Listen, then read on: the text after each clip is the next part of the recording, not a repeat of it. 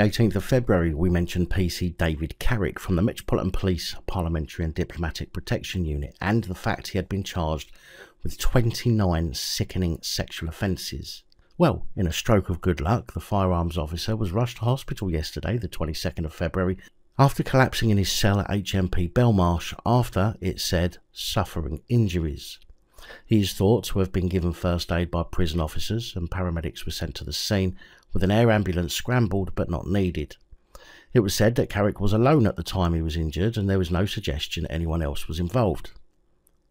Yeah, a bit like Jeffrey Epstein, no doubt, although I have zero sympathy for either. Carrick is due to face trial at St Albans Crown Court in April after denying 9 further charges which he denied at Woolwich Crown Court last Thursday.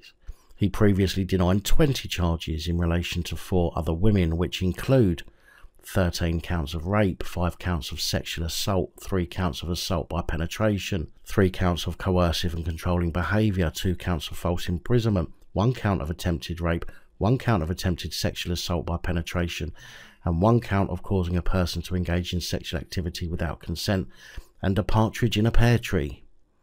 The prison service said an HMP Belmarsh prisoner has been taken to hospital. The jail's safer custody team is investigating. At the moment there is no further information, but I will update when further information is available.